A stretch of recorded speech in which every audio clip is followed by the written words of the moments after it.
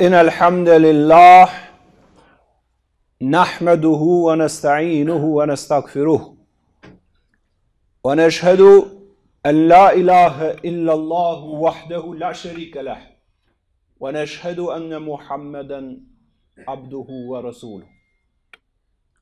Me një kënaqësi të madhe e falenderojmë Zotin ton të dashur. E falenderojmë, e madhërojmë edhe e lartësojmë pafund atë i cili na dhuroi jetën dhe deri sot që po flasim nuk e pam asnjë të mirë, vëllezër, motra të nderuara, vetë se e kemi prej gjykatësit, shënduesit suprem të këtij universi Allahut xhelleshanu. Dëshmojmë me dëshminë e madhe në këtë xhuma që shënduesi i madh i universit është një dhe një vetëm Muhamedi alayhi salam, pejgamberi i tij dhe profeti i dërguar. Sot do flasim për një njeri i cili ishte musliman siç duhet. Se edhe musliman ndahet, disa e ndriçojnë islamin, disa bëhen sebeb që duket islami i errët. Disa e pasqyrojnë që duket engjëllor, disa e nxjerrin atë sikur të jetë djallëzor. Disa bëhen sebeb që njerëzit ta dashurojnë të madhin Zot, disa tjerë bëhen sebeb që njerëzit thojnë s'ka mundësi Zoti të jetë ky që shpjegon apo sqaron apo vepron filani dhe filani. Kjo është, si më thon, ajo betejë e mendimit, e ideve dhe sqarimit që e kemi amanet gjithë secili prej nesh sipas mundësisë.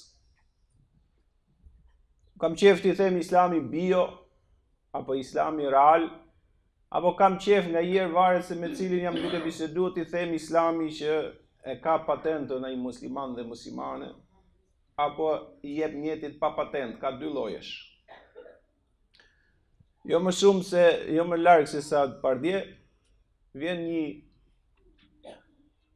danez nga Danimarka, ka një fondacion atje, dhe ne kemi bërë një bashkëpunim. Ajo është puro danez, ka i fondacion siç kemi ne. E duke fol për fondacionin e për bamirësinë, doli biseda ke feja ke religioni. Se lete e ngacmohet edhe danezin me ditë diçka më shumë. Se ai personi i Shqipërisë që jeton në Danimarkë kishte shpjeguar që kush jam unë. Edhe ngacmoi, tha, më krijohet në njëri ideja 75 vjeç avokat me profesion. Tha, më krijohet në njëri ideja që religioni dhe feja, gjitha fejt e kishte fjalën, bëhet pengesë për të shku përpara njerëzit.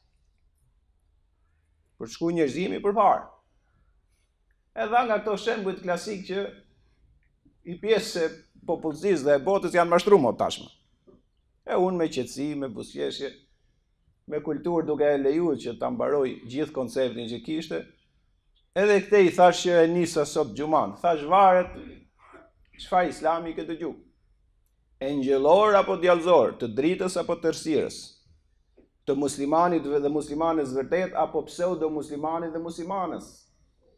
Ke dëgju islamin që ta ka shpjeguar dikush me dituri, apo dikush që është ignorant për vete dhe s'ka mundësi t'ja përçoj dikujt islamin.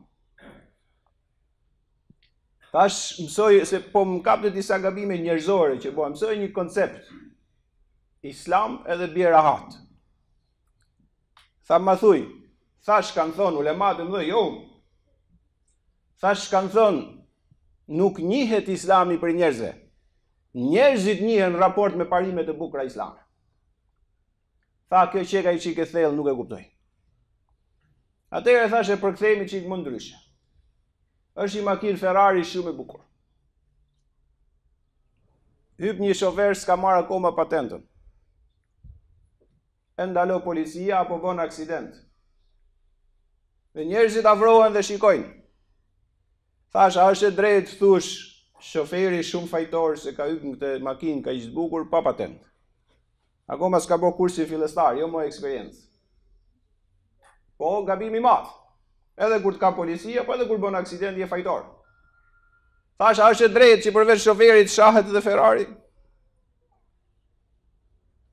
Jo, tha, janë dy gjëra ndryshme. Atëherë thash, më thjesht po ta them, Islami është Ferrari në këtë rast, shoferi musliman nuk ka marrë akoma patentën islame, edhe s'din ta drejtoj, edhe të bëhet pjesë e këtij sistemi të madh që quhet Islam.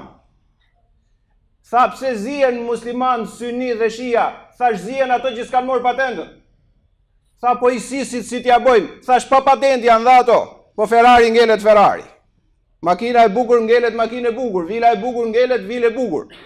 E bukra mbetet e bukur, sa ai që është ignorant, apo spekulon, apo don t'i bëj dom Islamit në mesazhin apo në imazhin, ky ka fajet vet. Ky s'ka bë kursin fillestar të Islamit apo të patentës që të pajiset me ta.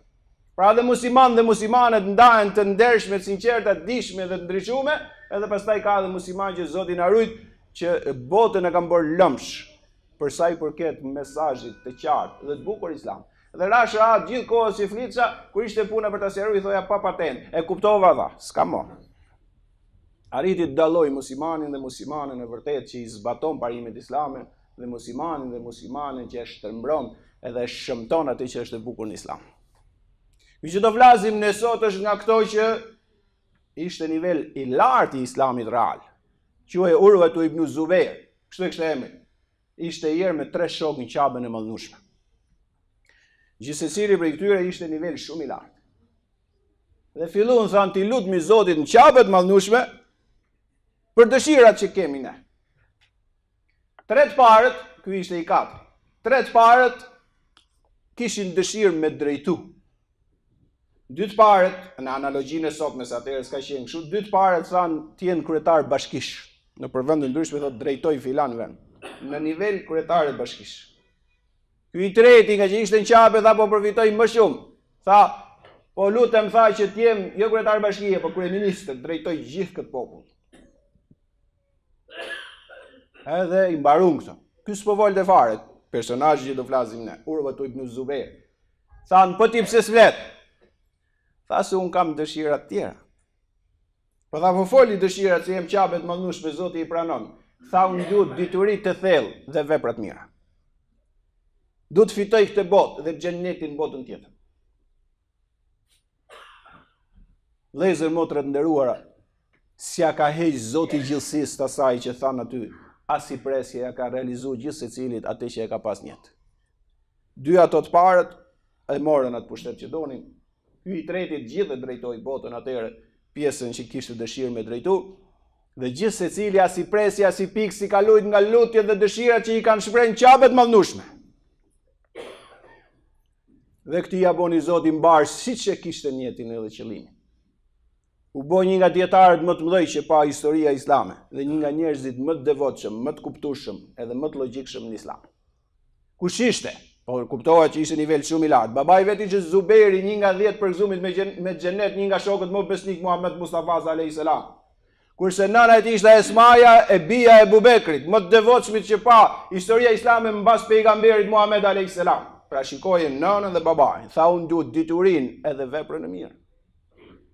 Këto dyja mendoj që do më çojnë më afër të madhit Zot, edhe do bëj atë që ka kërkuar Kurani famlar, edhe që na kërkon neve profeti jon Muhamedi alayhis salam. Dhe kështu vazhdoi i madhi Zot e bori një njeri me emër të madh. Kushdo që shkonte, jetonte në Medinë, kushdo që shkonte me postet më të larta në Medinë, njeriu e parë që thriste për t'i këshilluar, për t'ja mësu fen, për t'i sqaruar njerëzve Islamin, ishte Urwatu ibn Zubair.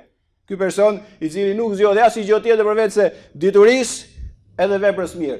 Një shprehje e kishte gjithmonë, nuk ka gjë më të rëndom thoshte në këtë botë se sa njeriu të plaket duke qenë ignorant. Gjithmonë nga pas thonë, ai shumë e dashuronte diturinë, sa thoshte s'ka gjë më fatkeqe se sa njeriu të plaket ignorant. Pra nuk shko. Thinjat që merr, eksperienca që ka, librat që duhet këtë hap, ligjëratët që duhet këtë dëgju, duhet ta kenë ngretë në nivelin e diturisë. Sa më shumë dini person, aq më shumë afrohet me Zotin, aq më shumë e kupton atë. Aq më bukur e praktikon, aq më shumë Zotin e adhuron, edhe njerëzve më mirë ja shpjegon Islamin. Dhe i vente një theks shumë të veçantë kësaj gjoje. Edhe gjithë secili nga këto 4 mori atë që e kishte në jetë dhe që u lut Zotit madhnueshëm qabe. Por jeta është grafik. Gjithsecili edhe nga këto të tjerë që mori pushtet, pati sprova të mëdha. Biles këto që u futën pushtet, edhe që morën pushtet, edhe u futën politik, po themi, të morën sprova të mëdha shumë. Sepse politika dhe pushteti ka shumë intriga, shumë probleme dhe ka gjëra nga më të disfatshme. Që ky vazhdoi, ja bori Zoti mbar, por edhe Urwa ibn Zubair, si çdo kush prej nesh, i ditë do t'i vi koha, edhe do të sprovohet ke i madhi Zot, sipas imanit, sipas besimit që ka pas ky sundjuesi suprem i këtij universi. Ishte i njeri shumë i respektuar.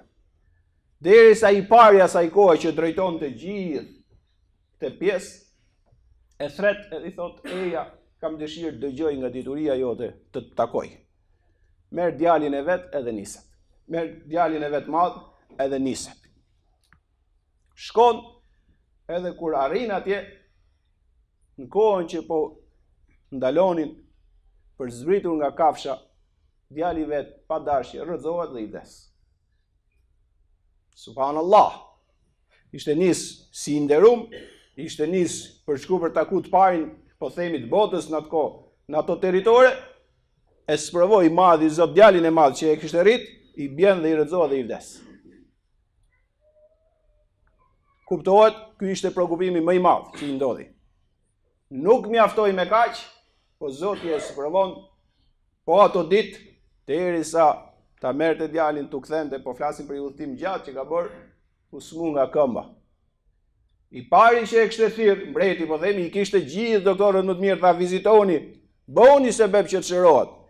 Kur e vizitoni, tha nuk kemi çfarë bëjmë. Biles më qofse do ta lejmë dhe i farë kohë, këmba është aq e smur se do i kaloj smundja gjithë trupin edhe i bjen me vdek. Do ta prej këmbën. Sprova e djalit, pastaj edhe sprova e këmbës. I thanë duhet bëjmë operacion dhe ta prejmë këmbën që mos kaloj smundja në gjithë trupin. Tha inna lillah wa inna ilaihi rajiun. Tha Zotit jemi, ke Zoti do shkojmë. Kur muslimani dhe muslimani sprovohet, duhet me thonë siç na ka thonë Kurani, alladhina idha asabatuhum musibatun, ato të cilët kur i godet diçka e pakëndshme dhe i sprov një thojnë inna lillah wa inna ilaihi rajiun. Zotit jemi, ka i do shkojmë. Qa vjen prej atij, mirë se ardh. Edhe ja bëjnë operacionin. Kur ja bëjnë operacionin, pasi ja prejnë një pjesë të këmbës, pasi erdhin vetë, tha, i tha mjekëve, ku e keni lënë këmbën, pjesën që bëtë operacion. I tha, një ku është, tha, du ta shikoj, edhe ja afrun. E shikoj, e u bushë si të me lotë. Tha, këmba ime ka qenë, po pashat madhin Zot, sa shumë hapa ka bërë për të bërë veprat mira. Tha, këmba ime, një pjesë e këmbës time ka qenë, po pasha Zotin, tha, kur s'është nis me i bo më katë sundusit madhë gjithësi si e dhuroj. Ky që eftoj mbreti, u bo merak shumë. E kështë eftu për ta nderu, i ndodhën dy sprovat mëdha, edhe me fëmin, edhe me këmbën. Basi e stabilizoi në një vend të mirë që të paktën të qetësonte, vinë disa musafirë ke mbreti. Edhe fillon të tregoj gjithë se cili njëri ishte i verbër. Tha, po ti pse e verbu? Mos fol më, dha prijes. Mos fol më se nuk dia kam bot njëri më të sprovuar se sa unë. Tha, isha i nderu me pasuri, me familje, me fëmijë, me të gjitha. Nisem dha shkretir për të udhtu dhe vjen një rebesh shiu jashtëzakonshëm dhe e përmbyt vendin dhe mi merrte familjarët një nga një dhe vdishin. Ma mori tha dhe pasurinë që kisha me vete. Kisha i fëmijë, tha pak ditë kishi që më kishte lind, më kishte dhënë i madhi Zot. U përpoqja dhe u afrova afër atij dhe atë mori rebeshi fëmijën e vogël. U afrova të pak dhe shpëtoja një nga kafshët që tu thoja se udhimi ishte i gjatë, sa u afrova më goditi tha dhe u verbova. Miku tha brenda ditës bashortja, fëmijët, pasuria dhe shikimi. Ky ishte i zgjuar, drejtuesi, tha dëgjoj, i tha njerëzve, këtë tha dërgojeni ke Urwa ibn Zubair që i ka vdek djali dhe këmba, ta dëgjoj këtë histori se do i lehtësohet dhimbja. Domethënë ka dhimbje, sprove. Njeriu duhet gjej gjithmonë arsyetim, duhet gjej gjithmonë zgjidhje. Dhe tani imagjinojeni vetë, kthehet në Medinë edhe çalonte. Kthehet në Medinë ku ishte djali. Edhe si që ishte këshu duke u afru këtë dera për të hyrë në shtëpinë e vet, gjitha e dije kolosale që kishte marrë, gjitha e devotshmëri që ishte lutur në qapën e mallnueshme e bonte me thon, i madhi Zot, shumë më dhe pak më more. Njerëzit u afruan, thanë ku është djali, tha ka vdek. Edhe Njerëzit u vun pozit. Tha në këmbën çfarë ke? Tha u smura rëndë kam prerë. Por tha, të qof shafal, shumë më dhe, pak më more. Sa njerëzit menduan që ka diçka në ekuilibrin psiqik të tij.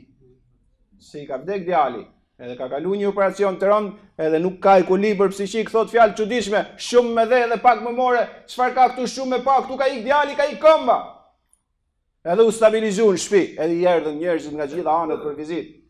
Dikush pyeti me mençuri tha, lutem tha se tani shoqi e qetësu. Tha po thoje që shumë më dhe pak më more. Tha nuk ishe mirë. Jo tha kam qenë shumë mirë. Tha po çfarë ishte shumë dhe çfarë ishte pak? Tha i thasht madhit Zot gjatë gjithë rrugës ja kam thënë. I qof shafal aty më ka dhënë shumë fëmijë, një mamori, tjerët i gjeta shëndosh. Tha më ka dhënë 2 këmbë dhe 2 duar, një pjesë një këmbë mamori, tjerat mi la, shumë më dha, pak më mori, i qof shafal aty. Kur do njeriu, Zot na ruaj sot. Sot më ndodhi gjë e vogël.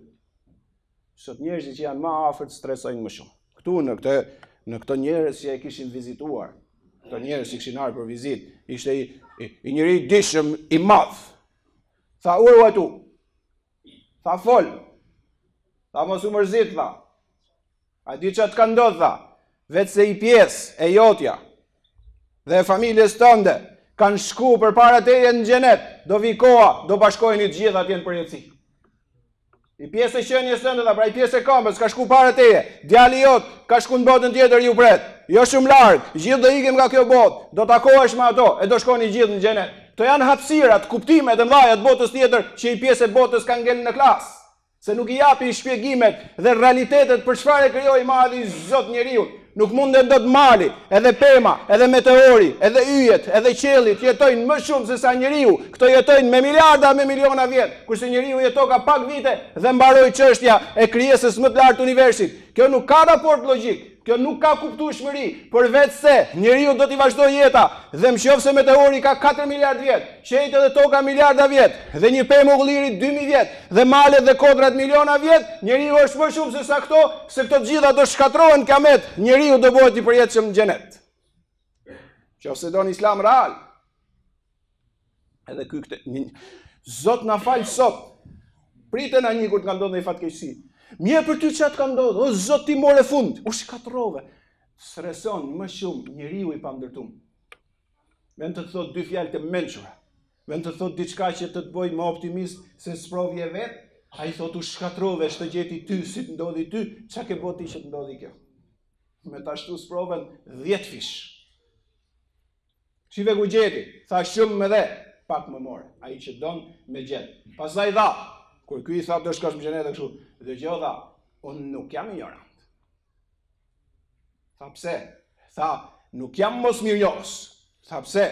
Tha, sa net, shikoje, ai të arrisim pak, muslimani me patent. Tha, sa net, shive sa bukur, tha, sa net dhe sa dit i kam pas të lumtura, të pajshme, pa probleme, pas prova. I kam pas me mira, net edhe dit, atë mërzitem me Zotin, vetëm se i ditë më së provoj. Edhe kështu është. Shumica e njerëzimit kalon mira, net edhe dit, në paqe, në mirësi, në lumturi, në shëndet, në familje, në pasuri, në mirësi. Apo do ketë pra edhe ditë që provohet njeriu. A do jetë kollos si Urwat ibn Zubair, apo do mërzitet me Zotin edhe falimenton një jetë nga i sprov që i ndodh. Ka qenë njëri shumë i lartë me nivel. Thoshte gjithmonë, më shumë duan njerëzit një njeri që i flet fjalë mira dhe i buzëqesh, se sa një njeri që i jep lek. Ka qenë njëri i nivelet më të larta të kulturës. Asnjëherë nuk është pa vetë se i buzëqesh. Nuk ka ekzistuar vëlla dhe motër të begatoft i madhi Zot. Nuk janë numërojnë dot në histori të ketë fol një fjalë ofenduese apo të ketë përgoju dikën apo të ketë fol një fjalë keqe. Për nga kultura, për nga niveli, për nga standardi. Gjithmonë i thosh dhe njerëzve, 2 gjëra mos i harroni, fjalët e mira, fjalë të ëmbla, fjalë të dashura. Thot Zoti në Kur'an, "Wa qulu lin-nasi husna", a do futemi në Kur'an pra. Thot Kur'ani, folini njerëzve fjalë të mira. E dyta i ka thënë, mas fjalës mirë, i gjithmonë i buzëqeshur me njerëzit dhe elastik. Sepse profeti Muhammed a.s. ka thënë, ti buzëqesh njerëzve është sadaka, si me pas dhënë lek. Mund të shikosh një njeri që i jep njerëzve pasuri dhe lek, ja shpërndan, po është i mrelos dhe nuk fol fjalë mira. Nuk e duan njerëzit sa e duan një njeri me moral dhe me kulturë. Duan ta kenë gjithë afër, gjithë komunikojnë, sa i jep energji pozitive. Ulemat dhe dietarët kanë thonë, mos fol për askënd, mos përgojo askënd, mos i bën zullum askujt se do japësh llogari. Ibn Sirini ka qenë dietar i madh, ishte duke dhënë leksion në xhami. Vjen njëri i vogël shumë në Islam, i vogël në kuptim. Haxhaxhi ka qenë diktator i madh, ka bërë shumë zullume. Edhe ky tani pa takt, me zhvishin e madh ku ai folte për sundusin suprem të universit, shpjegonte shpjegimet islame. Ai pa takt u fut dhe tha, Haxhaxhi tha, zullumçar i madh ka qenë kriminal. Ky e ndaloi mësimin. Po flas tani Islamin e doktoraturës. Tha e ndaloi, tha dëgjoj. Djalë i ri, se të rit i bëjnë më shumë gabime. Tha djalë i ri, dëgjoj. Tha Haxhaxhi ka qenë kush ka qenë. Kujt i ka bo pa drejtësi, do t'ja laj ditë gjykimit. Por, tha mos harro se Zoti është i drejtë, dhe kush i bën pa drejtësi Haxhaxhit, do ta vej Zoti drejtësinë.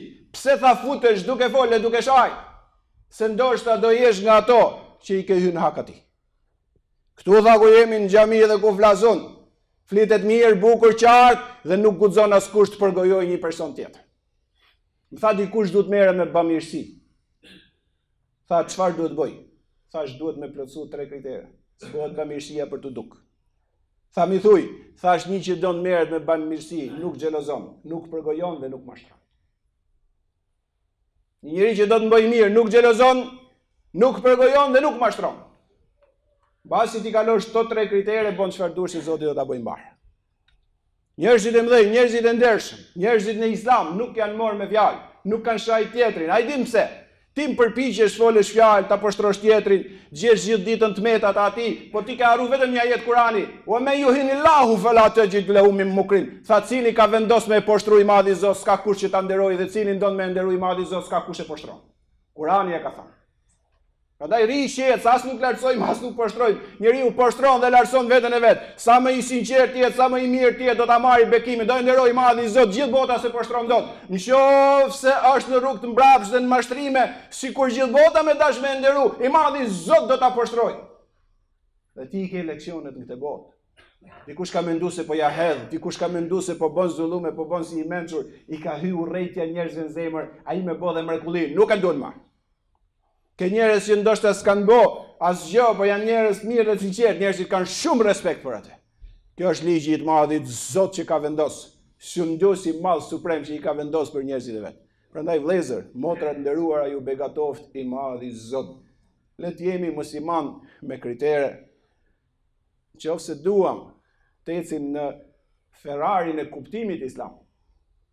Se danezët ishte koncepti i Ferrarit e prandaj ja dhash unë idenë e makinës bukur.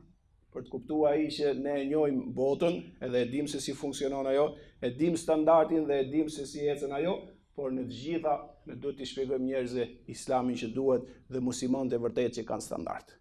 Kështu jetoi Urwa ibn Zubair, edhe ato tjerët vazhduan morën atë që u lutën Qabe, ky mori më të mirën e asaj, derisa deri në fund jetës vet, i madhi Zot e ruajtin kota të larta të devotshmërisë. Ditën ja ka marrë Zoti shpirtin, ishte ditë. Edhe ishte agjërush. Imagjino, i thanë doktorët, sot këtë ditë nuk e kalon. Edhe ju afroheshin njerëzit e familjes duke i thonë sot paktën prish agjërimin. Thoshte jo, ku ka gjë më të mirë se sa ta takoj të madhin Zot duke qenë agjërush. Edhe atë ditë në agjërim i dha shpirt sunduesit madh gjithësisë. E sot mas mira vjetësh apo mas qindra e 1400 vjet afërsisht ne e përmendim atë për mirë. Ka njerëz tun trojet tona që kanë jetuar para 100 vjetësh, asnjëpi si përmend më. Dhe të vazhdojmë me besimin, me diturinë, me veprat e mira se do të na begatoj i madhi Zot, i qofshin falat i amin ya rabbel alamin. Aqulu ma tastami'un wa astaghfirullaha li wa lakum wa lisa'iril muslimin. Alaina ahsan al-kalam wa ablagha an-nizam. Kalamullahi al-malik al-aziz al-allam. Shumë lavde dhe falënderime i bëjmë madhit Zot, i qofshim atij fal. Vëllezër, motra nderuara, mos na kështu udhëzoi i madhi Zot në këtë Islam, të bukur dhe të këndshëm dhe të pastër dhe të mirë, do kishim qenë në skutat e pasioneve dhe të veseve shkatruese. I madhi Zot të qofshim fal, na i fal gjitha gjinavet e jetës tonë. Na fal neve, familjet tona dhe gjithë umetin e Muhammedit alayhi salam. I madhi Zot të qofshim fal begatoj, lartësoj, mëshiroj, fali edhe nderoj baballarët edhe nënat tona. I madhi Zot kur shka ndruje ndriçoja shpirtin atje ku e ka. Arsimoj, bëjt moral që m'fali dhe mëshiroj të rinjë dhe treja tona. I madhi Zot ruaj të rinjë dhe treja tona nga çdo ves dhe futja tonë në botën e madhe të virtyteve. Shumë njës i madhi gjithësis, bëj dietar, shkencëtar, hafiz, Kuranit famlar, fëmijët tanë dhe ruaj nga çdo e keqe. I madhi Zot të qofshin fat lutemi këtë xhuma. Të vdesim si musliman dhe muslimanët devotshme me fjalën La ilahe illallah. Dhe në kohën që del shpirti nga trupi, ti t'jesh i kënaqur me ne dhe shpirtin tonë ta çosh në xhenet. Amin ya rabbal alamin. Lutemi të na bosh nga banorët e xhenetit, na rush nga zjarri i tmerrshëm i xhenemit. Qofse jemi në xhenet i madhi, Zot na mundsosh ta shikojmë bukurinë, lartësinë, madhështinë tënde. Ti je më i bukur, ti je më i madh, ti je më i miri, të qofshim fal. I madhi Zot kush është i smur shëroje sa më shpejt, edhe ai i cili është me shëndet kur mos pa smundje. Amin ya rabbal alamin. عباد الله إن الله يأمر بالعدل والإحسان وإيتاء ذي القربى وينهى عن الفحشاء والمنكر والبغي يعظكم لعلكم تذكرون وأقيموا الصلاة